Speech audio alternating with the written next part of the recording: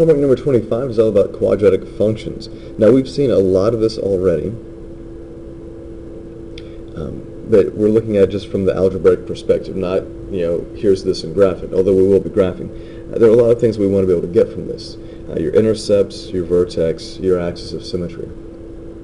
So if I look at number one is already set up in that perfect form for me to identify lots of things. First, I'm going to pick off the vertex. So the vertex is going to be the opposite of what you see here, so that means we're moving to the left 2, we're moving down 3. My axis of symmetry is always going to be x equals negative 2, whatever this x-coordinate for the vertex is. So you can go ahead and start with that. Negative 2, negative 3 is a vertex. My line of symmetry is going to be going through this guy right here. Now, understand that since you have a negative 1/2 here, you're going to be opening upside down. If I'm opening upside down, I won't have any x-intercepts. So don't say no solution, you would just say that there are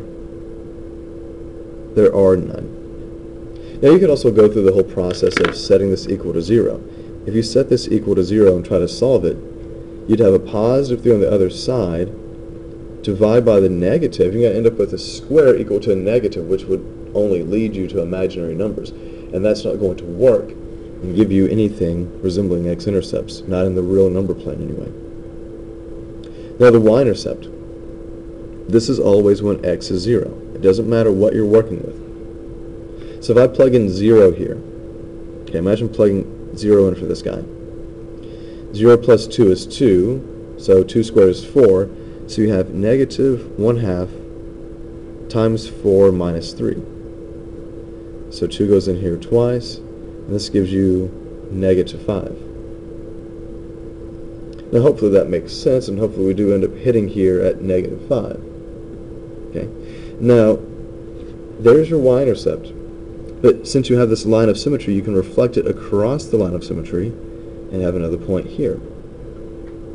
Now, I think we know enough about these parabolas to get other points. So if I went out 1 squared would be 1, but the 1/2 means I'm going to do half of that. Reflect that across the line of symmetry. 2 squared is 4, but half of 4 is 2. So that matches up. My y-intercept makes sense. If I go at 3 squared is 9, half of 9 is 4.5, and I can reflect that back over here. So this is my parabola. No x-intercepts, but that's okay. But every parabola will have a y-intercept. Every quadratic function will have a y-intercept. Well, let's see about the next problem. This next problem is not set up in the form that we like. So we're going to have to go about finding the vertex and putting it in the form that's useful to us.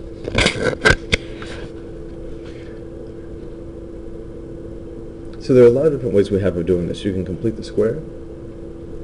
You could use the vertex formula. It all ends up in the same place.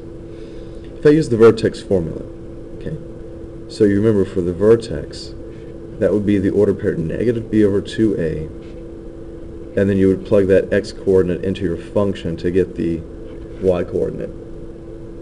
So if I do that, so the x is going to be negative b over 2a, negative b, so my b here is 8, negative 8 over 2a, a is 1, so that's 2, that gives me negative 4. So that means for my vertex, I know that my x-coordinate is negative 4, and my y-coordinate, well, I would just plug this in. So I would figure out what is f of negative 4. That's negative 4 squared plus 8 times negative 4 plus 15. So 16 minus 32 plus 15, all of this is equal to negative 1.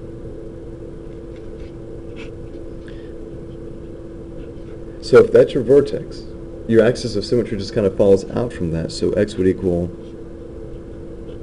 -4. Remember, the axis of symmetry is a line, so you must give it as an equation of a line. In this case, x equals -4.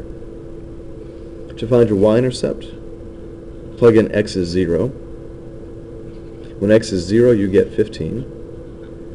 Kind of a bummer, because that doesn't fit on my graph. The x-intercept. The x-intercept is what happens when you set this equal to 0. When you set that equal to 0, and you factor this, you would have x plus 3 times x plus 5 is equal to 0. That means x equals -3 and x equals -5. So you have two x-intercepts. -3, 0 and -5, 0. So we have enough information to put all this on the graph, so let's see what we have. You have a vertex at -4, -1. Your x-intercepts are -3, 0, -5, 0, which is good for us because they are symmetric about this line of symmetry. If they weren't, we would be in serious trouble. Now you could plug in other points to get, or plug in other values of x to get extra points, or you can recognize that this is a 1 here. Since this is a 1, it's going to have that nice parabolic shape, the normal guy. 1 squared is 1, 2 squared is 4, 3 squared is 9. And you can reflect these guys back over here. And just nicely connect these guys.